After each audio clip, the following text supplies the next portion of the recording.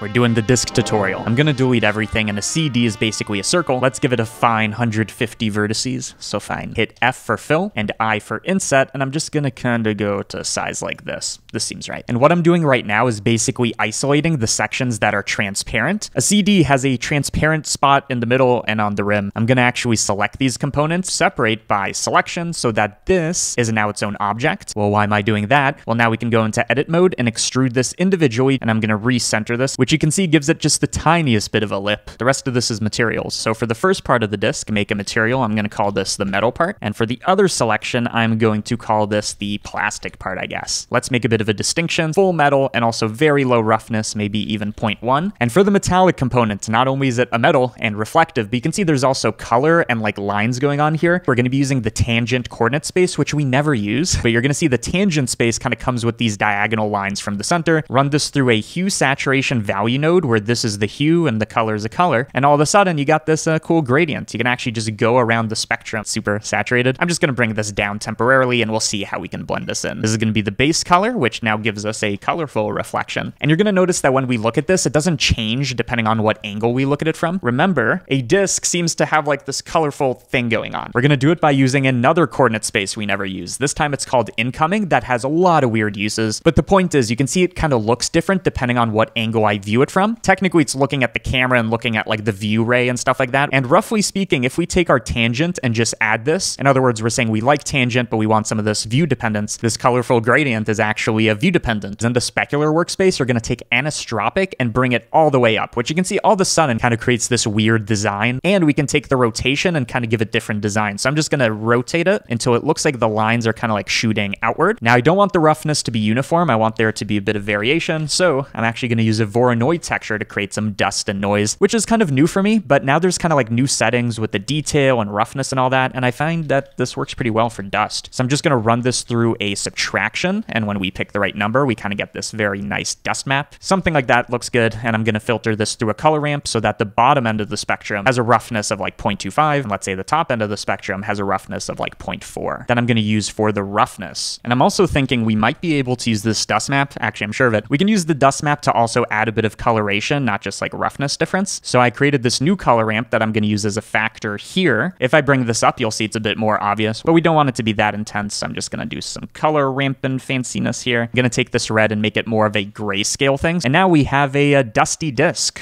I love it when people say that.